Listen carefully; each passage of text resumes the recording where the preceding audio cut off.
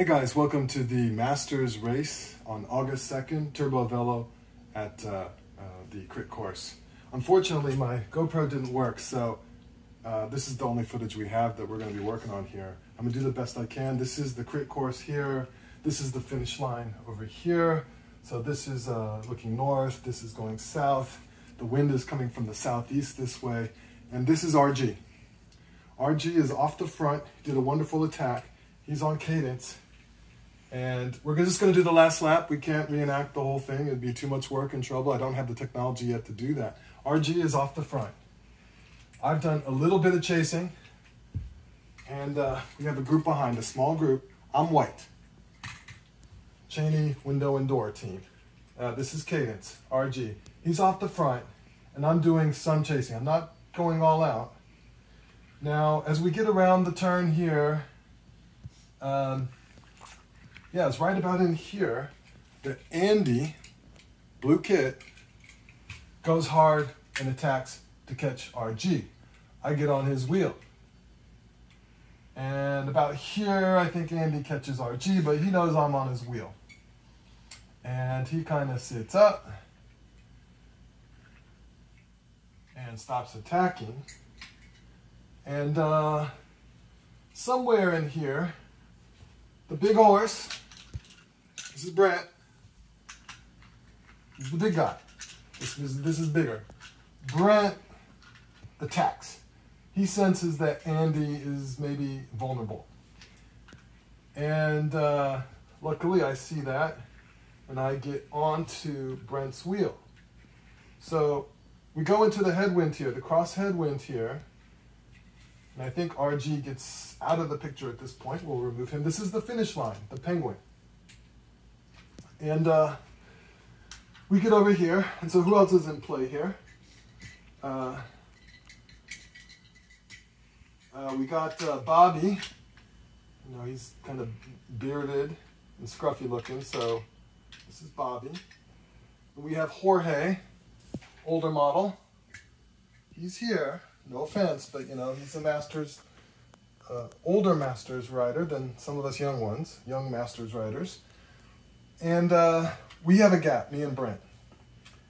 But neither of us really wants to put in a huge effort here in the headwind. And it's still a long ways. You know, it's like a half mile to the finish at this point.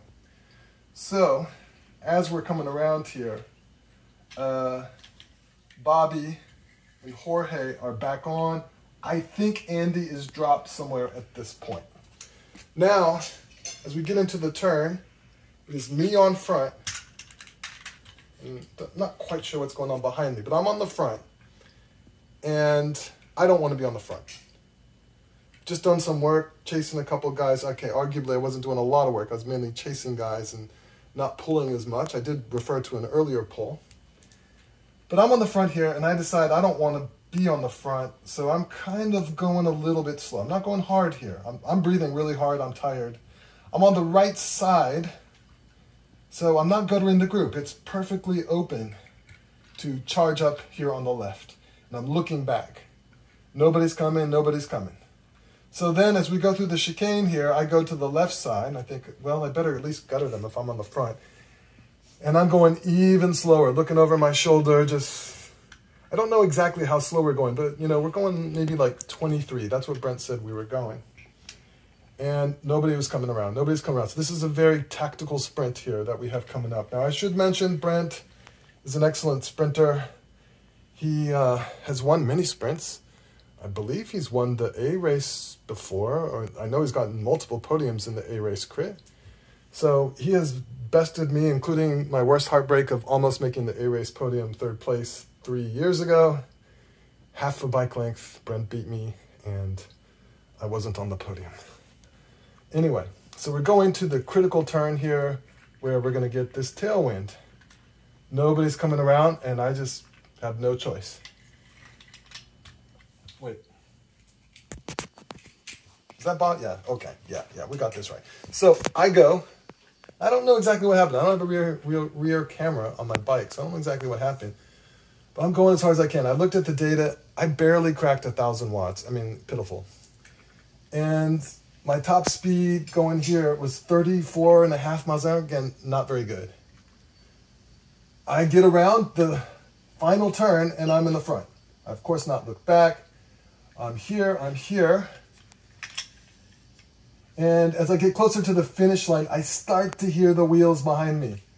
Got 2 sets of wheels behind me here. I start to hear them closer and closer. I put in a little more energy. You're asking, why can you put in more energy at the very end? Shouldn't you have been putting in all your energy? I don't know. Your brain doesn't work sometimes. You're in this weird mode and you're realizing there's a little bit more energy as you're about to lose. All that effort and you're about to lose. I go a little more, one more, cross the line first. Maybe about, I'm not sure what the exact bike length was, but it was fairly close. I could, look back and see in my peripheral vision. Cross the line first. Just barely winning, and Brent taking second and Bobby third. So that was the Masters Cat 1, 2, 3, 4, my first win in that category. And hope that you learned something about tactics and got a feel for the race. That come out, if you liked the way this race was set up and you liked what you saw and you feel like you can fit in, come on out to the Masters race at Turbo Velo at Richardson. So thanks for watching. Bye-bye.